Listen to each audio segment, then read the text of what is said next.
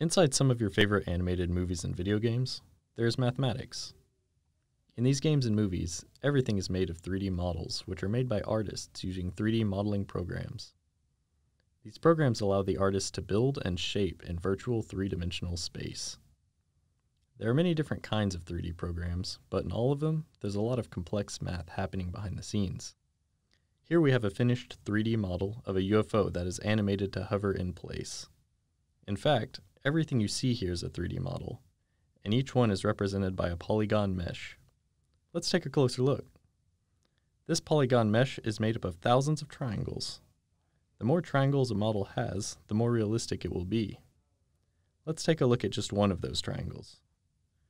We know that each triangle is made up of 3 vertices, where each coordinate can be represented in a matrix. What if we wanted this triangle to move? From here, we can animate our models by using matrix multiplication. Thanks to matrix operations, whatever we imagine, we can animate.